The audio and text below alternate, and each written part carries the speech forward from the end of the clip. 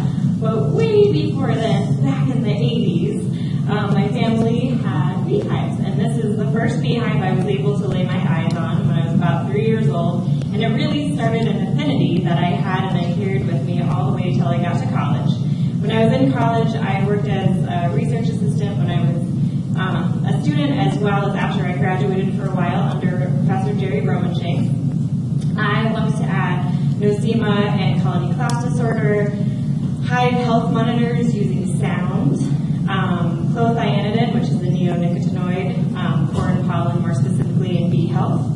I also got to work for the U.S. Department of Defense teaching honeybees how to sniff landmines. But the most exciting part of my time at UM, I felt, was working with OLI, the Osher Lifelong Learning Institute.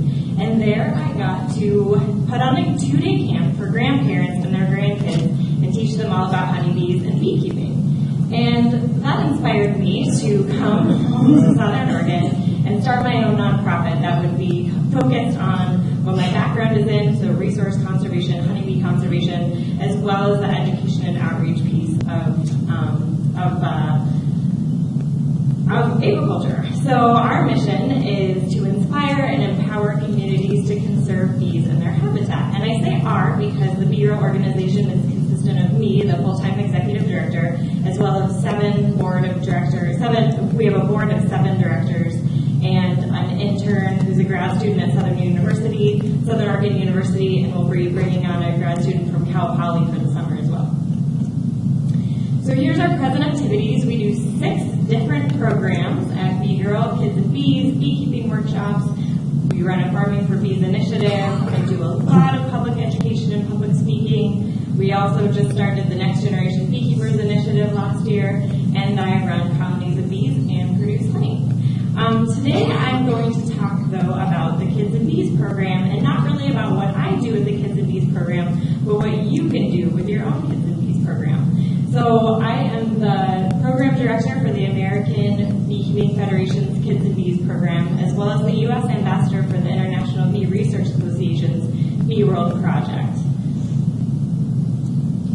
I think that kids and working with kids is some of the most fun and definitely the most engaging and inspiring thing that I do. And I really, really would inspire you all as beekeepers to get out and work with kids too, and that can come in many different forms.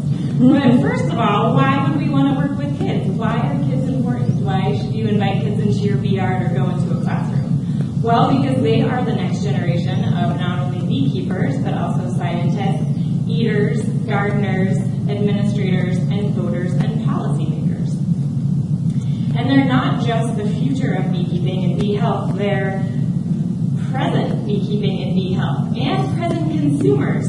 So this was a little kid who was in one of my Kids and Bees programs, and he talked his mom into taking a 3-hour round-trip drive to come to Ashland and buy honey from the Ashland Food Co-op, just because I had come to his school and he really liked me and really liked the honey that I brought to share with the kids. 3 hours round trip. So they're consumers, and they really do have a lot of power in the household. A lot of people say, oh yeah, they're just kids, and you walk right in, you can go into their classroom, but they get home and their parents erase it all and they forget what they told you. But that's not true. Kids are actually the driving force in their home a lot of times.